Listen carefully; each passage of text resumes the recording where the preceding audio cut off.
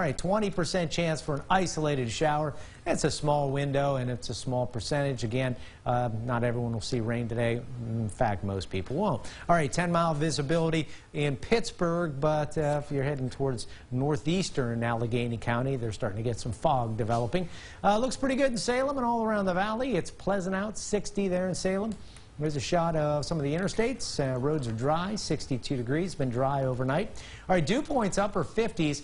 We're on the east side of the high, so we're getting some of those very light northerly breezes, bringing some of that cool Canadian air in.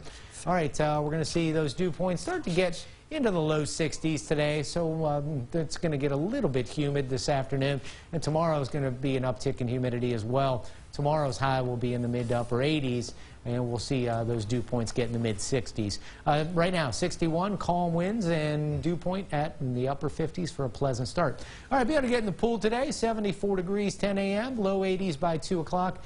3, 4 o'clock, we have that chance for a pop-up shower, and back into some sun and clouds for late in the afternoon. Futurecast plotting it all out for us. Temperatures there, low 80s for the afternoon. There you see our daytime high around 83, and there you see the aforementioned shower, thunder shower chance, really small chance, won't last long. As you can see, it dries out. Overnight tonight, low 60s, and then tomorrow, a little bit warmer. We're going to get temps mid to upper 80s.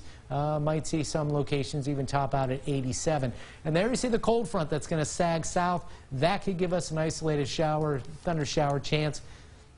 Mainly that's going to be closer to dusk and thereafter, and then we'll dry out and have a nice day on Wednesday, but it will be cooler. 83 today, 86 tomorrow, low 60s tonight. There's the cool down. Wednesday, upper 70s and upper 50s for a pleasant night. Great sleeping weather for Wednesday night. Crack open a window. Thursday, looks like a nice day for getting the pool, low 80s. Isolated storm chances for Friday and right in through the weekend and early next week. Temps averaging a little bit below average, right around 80 degrees.